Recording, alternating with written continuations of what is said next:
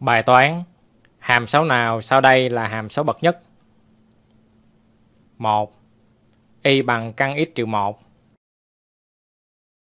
2. Y bằng âm x cộng 1. 3. Y bằng 1 chia x cộng 2.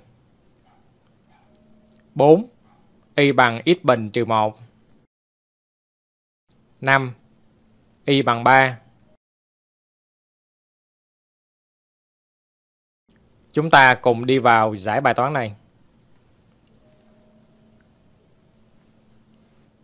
Để xác định được đâu là hàm số bậc nhất, chúng ta cần nhớ lại định nghĩa của hàm số bậc nhất. Hàm số bậc nhất là hàm số được cho bởi công thức y bằng ax cộng b. Trong đó a và b là các số cho trước và điều kiện a phải khác 0. Cụ thể hơn, chúng ta thấy hàm số y bằng một đa thức bậc nhất, tức là x mũ 1 nhân với hệ số a khác 0 và cộng với hệ số b.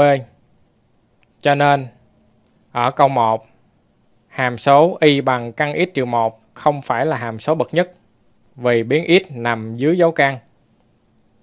Ở câu 3, hàm số y bằng 1 chia x cộng 2 cũng không phải là hàm số bậc nhất vì biến x nằm dưới mẫu.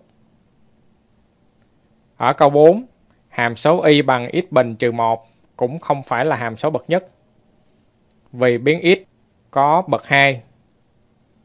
Ở câu 5, hàm số y bằng 3 không phải là hàm số bậc nhất vì hàm số y bằng 3 có thể viết được dưới dạng y bằng 0x cộng 3. Như vậy x có hệ số a là 0. Cho nên hàm số y bằng 3 không phải là hàm số bậc nhất. Ở câu 2, hàm số y bằng trừ x cộng 1 là hàm số bậc nhất, có hệ số a bằng âm 1 và hệ số b bằng 1.